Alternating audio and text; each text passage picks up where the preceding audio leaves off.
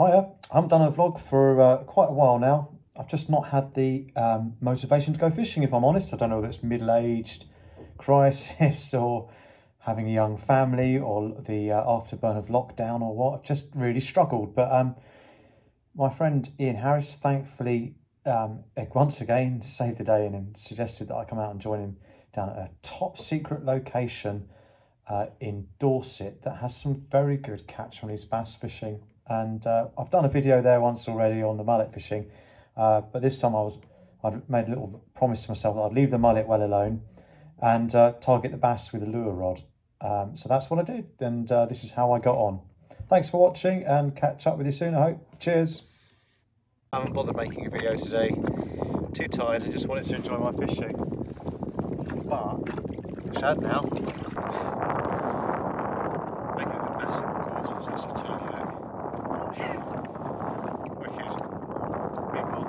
It's got a seagull. Yeah.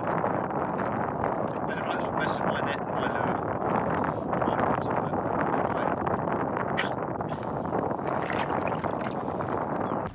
And best of all,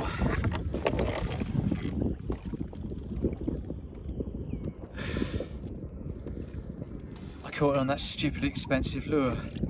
So it's gradually making it paying for itself, which is good. That's the shallow feed.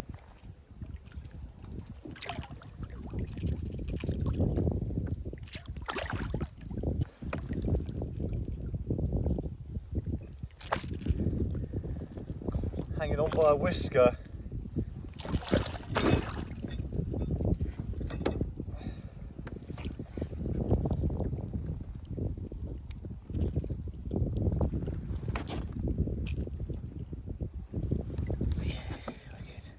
So I've had two bass similar size. The one that I just netted, I thought the video was still rolling, but it wasn't, so I missed that. That's all I've got. Loads of these little things. There's not much difference in size, is there? Amazing. Next year's £1 fish. £1 fish. I'll see if I can catch a £1 fish. I'm running out of batteries, so I'll be back. Came off, and it was £1. Never mind. So last knockings, the camera is rolling because Ian has caught a you always said a place. A flounder. Flounder. Gert Biggin. That's quite a nice size, isn't it? It is. Especially on a baited spinner on a spinning rod. Disgraceful. What sort of oik could use bait? So the thing I love about that place is the fact that every time I come away from it, I learn something new. And if a venue doesn't pose more questions than it answers, then it's probably a venue I'll grow tired of. So I'm glad I went, and it's crazy how psychologically you get into a frame of mind where you think you don't want to go fishing, and when you do, you absolutely love it. And I loved every second of it.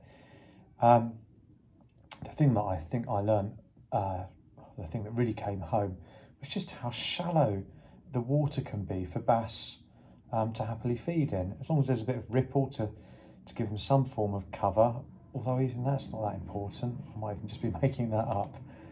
Well, there's something for me to go and test next time.